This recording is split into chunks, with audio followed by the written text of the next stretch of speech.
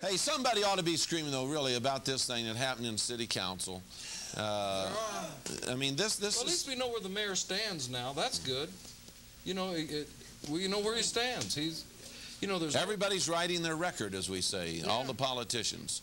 You know, and he's a man pleaser. He thinks he's doing right, but you know, God's the one we have to please, and we go to killing the unborn and thinking it's all okay. Hey, there's a big day coming when you're going to realize it wasn't okay. I just got a little thing. From Chuck Colson. You remember Chuck Colson? Chuck Colson, one of President Nixon's men that spent some time in jail. That became a born-again Christian. Yeah. Tell it, Billy. Well, he refers to a book written by C.S. Lewis, and in this book by C.S. Lewis, Lewis did an essay entitled "Men Without Chest," and he drew an analogy between the spiritual life and the body that sums up his objections to the supreme rationalism of the Enlightenment. The head, Lewis said, is reason. The stomach is passion or appetite. The head alone cannot control the stomach. It needs the chest, which is spirit, to restrain our baser passions and appetites. Baser passions and appetites. I lost 18 pounds, Bill. Yes. You're starting to talk about me. Okay, he says, but yet after World War II, schools begin to teach ethics based on subjective standards without transcendent moral truths. Lewis challenged this, writing, quote, "We make men without chests, and we expect of them virtue and enterprise. We laugh at honor, and we are shocked to find traitors in our midst. We castrate and bid the guillotines to be fruitful." That is what we're doing in America today. We are taking away the spiritual element and abandoning morality based on religious truth, counting instead on our heads and our subjective feelings to make us to do what is right. And I mean, he says, and I agree with him, today he says, look at Washington, Wall Street, academia, sports, the ministry, and he said all the spoons are gone of morality. In our zeal to accommodate our so-called enlightenment and tolerant age, we have lost the ideal of public virtue. I'm reminded of Samuel Johnson, who upon learning that one of his dinner guests believed morality was merely a sham. Okay, now get this. We got a lot of young people there and said, morality's a sham. So this guy had a dinner guest, and the dinner guest said, I believe morality's a sham. And so Johnson said to the butler, said, well, if he really believes that there is no distinction between virtue and vice, let us count the spoons before he leaves. Ooh, Billy. Yes. I would have counted the knives and forks, too. Yeah. Today there aren't any spoons left to count. Look at Washington, Wall Street, academia, sports, the ministry. All the spoons are gone because we can no longer distinguish between virtue and vice. Virtue and vice. And we got a lot of young people here tonight. I'd like to get some of their opinions. Maybe we'll take a poll here pretty soon. Yes, the poll. Let it go. I mean, whatever happened to honor and integrity and virtue? I mean, these were some things that America was built on and were counted precious and something to be defended. That's why a lot of our guys have gone and died on the battlefields. That's right, Billy. This is a shocking statistic. I think maybe he brings it out in this article. Listen to this, 44% of the baby boomers here in America say that there is no cause that would lead them to fight and to die for their country. There's nothing. 44% of the baby boomers, that's... What if their soccer team won? I don't care. They say nothing. They wouldn't fight for nothing. Hey, somebody wants America, let them have it. You know, there used to be a slogan there when the communist threat was on, I'd rather be red than dead. So, you know, let's just capitulate. Come on, get real over there. Don't be clapping for that.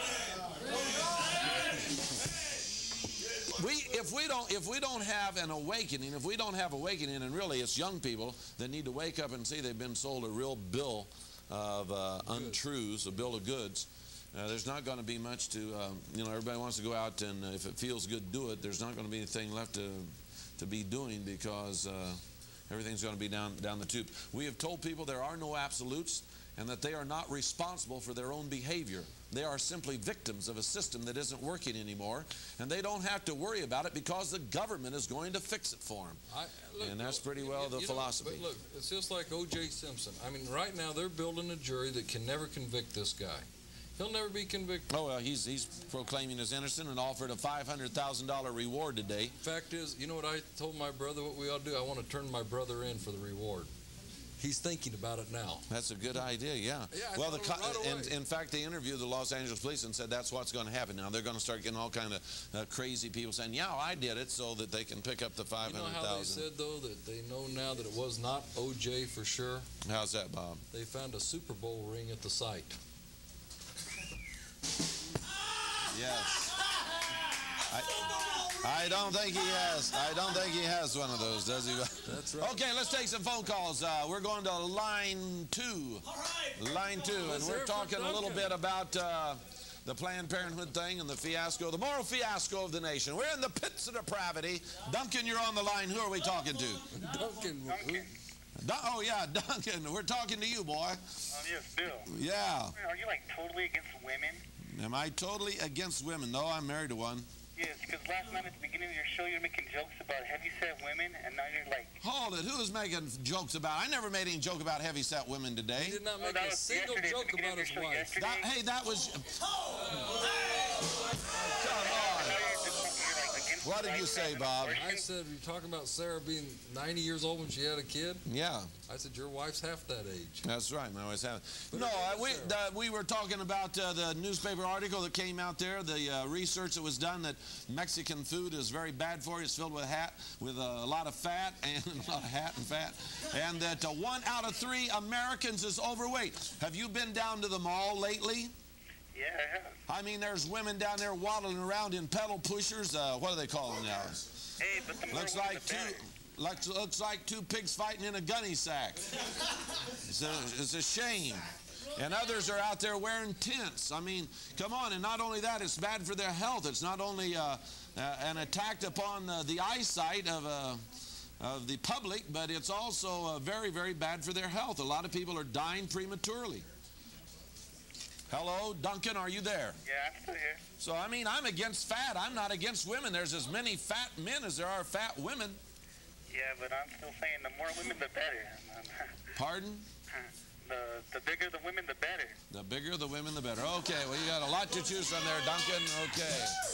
The bigger the women, the better. Hey, Billy, some people, I'm telling you what, skinny cowboys like those large gals. But it doesn't matter. There's a certain weight that you get over, and not that I'm looking at anything here, Bob. Hey, I've lost 18 pounds, Billy. There's a certain weight you get over, and it's not healthy, and it's just like cigarettes, all that. It's adding to the health burden, health cost burden of America.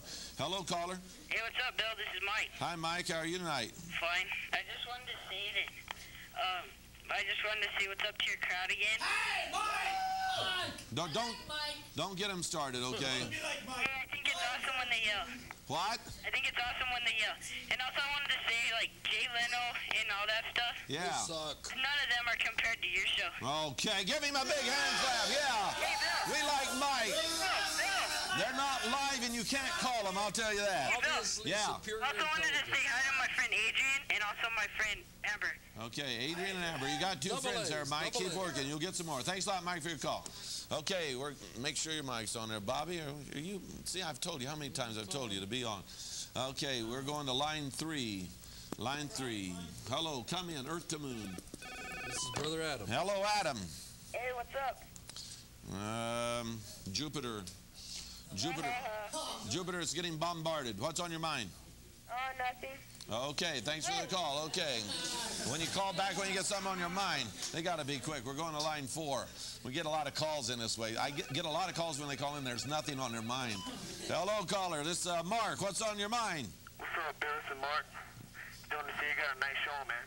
Thank you very much. Yeah, nice show.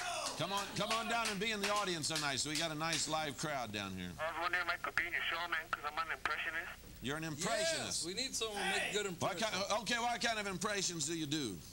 Thumbprints. Like Wayne's World. I could do Garth. Can you do Garth? Let me hear a little bit of Garth. Like people only do things because they get paid, and that's just really sad. I'm sure you're better in person.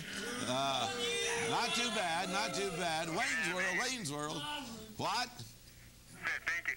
Okay, well, give me a call at my office, and we'll see about getting you on. We haven't had an Hey, we haven't had a local impression. Wait a minute. Let's don't get rid of him yet. I want to hear you. Can you do George Bush, somebody that, we all know who it is? Who else do you do? I could